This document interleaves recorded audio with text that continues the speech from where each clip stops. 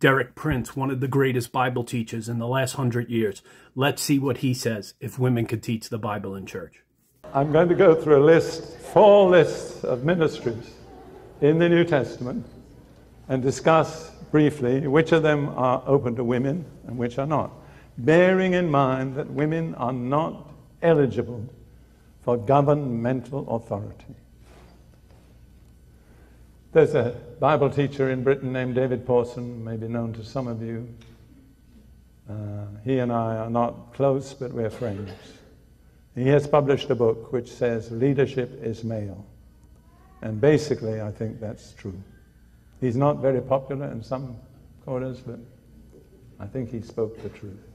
I want to suggest to you that when it comes to governmental authority, normally it is not open to women.